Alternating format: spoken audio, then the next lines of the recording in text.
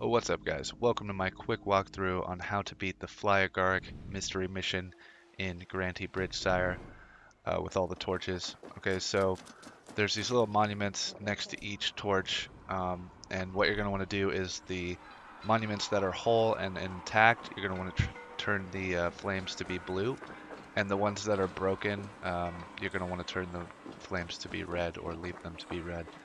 And that's how you open the portal. And that's all you have to do. Hope this video helps you guys. Thank you guys for watching.